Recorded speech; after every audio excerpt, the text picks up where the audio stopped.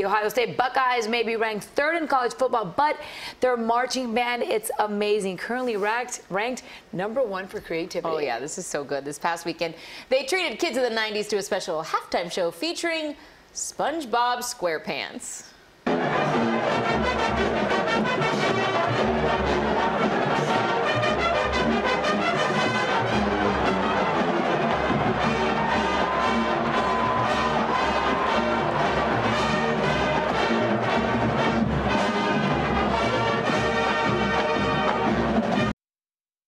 All right, that was pretty good. They don't call them the best darn band in the land for nothing. And yes, I know that's not the word, but I don't want to get any emails this morning, so I'm going to say darn.